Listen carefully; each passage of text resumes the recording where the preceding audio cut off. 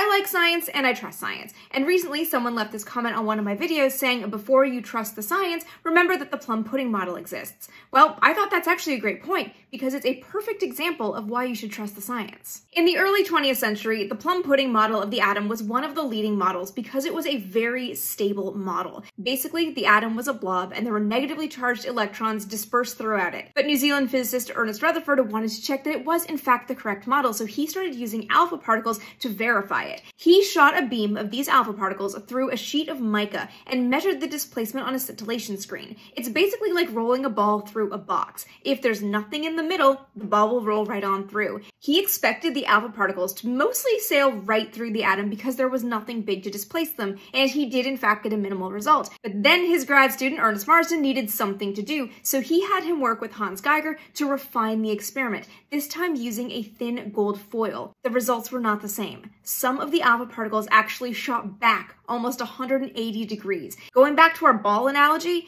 if you roll the ball through the box and there's something in there and it bounces right back. The team realized that that something had to be a central mass, that a lot of the alpha particles were going through the atom, but a fair number of them, about 1 in 20,000, was being bounced right back. This forced physicists to realize that the plum pudding model couldn't be right, and the Saturnian model became the new working theory for ongoing research into the atom. This is actually a great look at the scientific method. Scientists went in expecting one result, and when they didn't get it, they didn't dispel their methods. They changed their models and they moved forward, eventually uncovering more and more about the atom.